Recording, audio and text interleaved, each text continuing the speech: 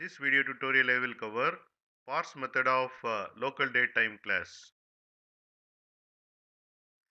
Here I have defined the class LocalDateTime Here I am calling parse method of LocalDateTime class and passing string date, which is this one.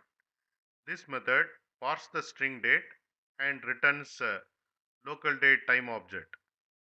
Here I am printing that. I am running this program. Here you can see the output.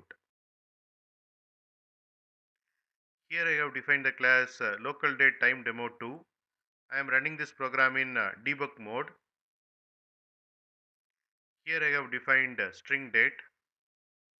Then I have created date formatter object.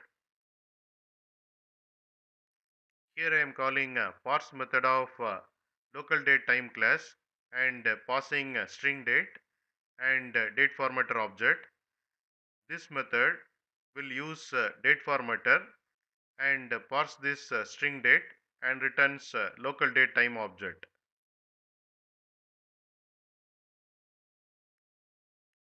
Here you can see the output.